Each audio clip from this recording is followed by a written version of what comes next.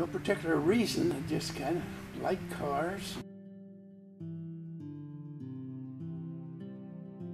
Well, I started out Cadillac being my most sought after automobile, but gradually it's gone into the Buick. The farm and the buildings to where people were interested, and then I became a little more formalized 15, 20 years ago and created a collection bucket for the Shrine Children's Hospital and became more active with that all the time and been in the Shrine since '66. Quite a few cars from the Hemmings Motor Magazine. There's a national publication of cars for sale and parts, a very great source for finding things you need to repair a car.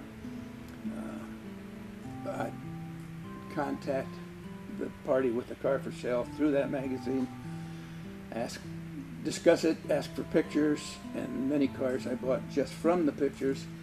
I did make several trips to sight the cars and prior to buying them, fly in and see the cars and fly out the same night or next morning and